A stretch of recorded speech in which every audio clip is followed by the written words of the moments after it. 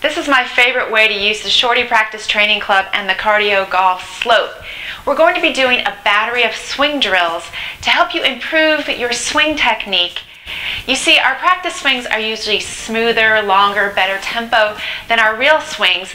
This way, if you repeat these inside without any judgment of where the ball goes, then you'll be able to translate that to the golf course. So the drill is load your backswing, hold your back to the target, and then follow through. This will help your swing plane, your weight shift. Where people would go wrong is they would go like this and then follow through as they step over.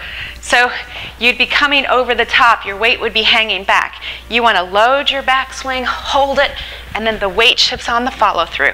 So just repeat this drill like this.